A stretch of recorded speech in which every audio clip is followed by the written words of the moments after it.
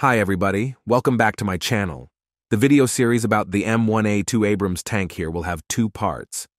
In this video, I will show you what's inside this tank, and I also upgraded its movement system to be more stable and better.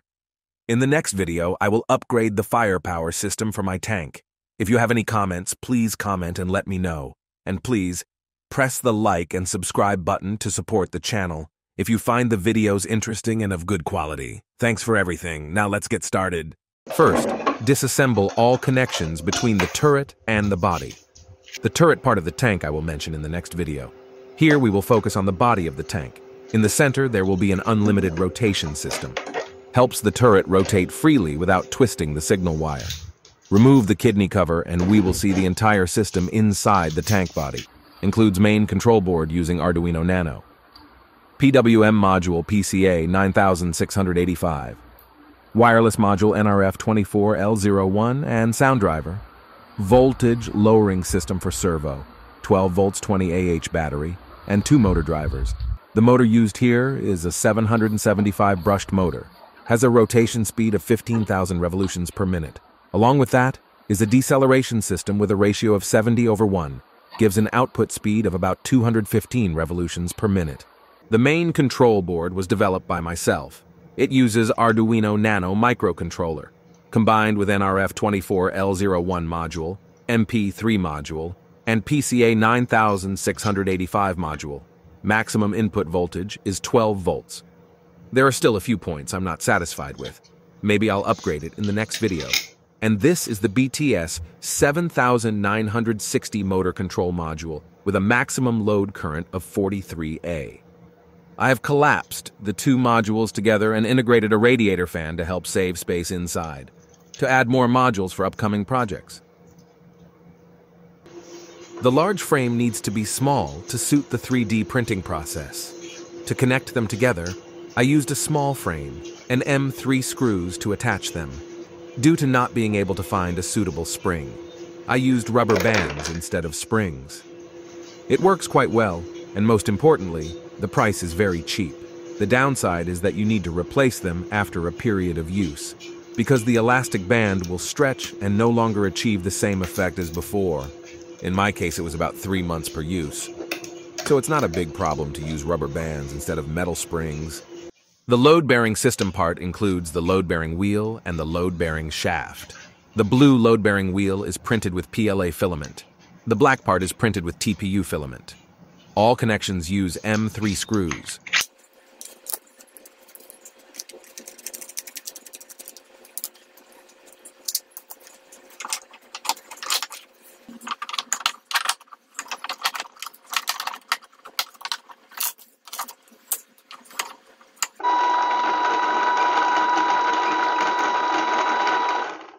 The problem to be solved today is the drive system.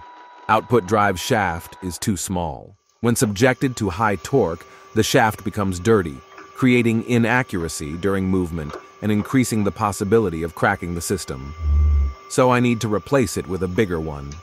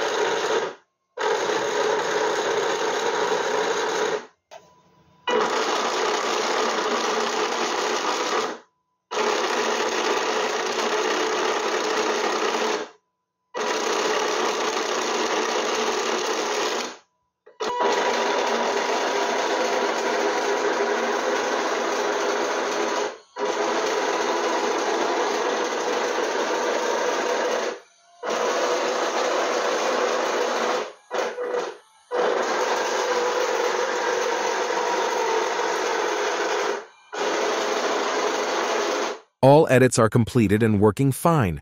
How do you feel about this edit? Please comment and let me know. Thanks for watching. See you in the next video.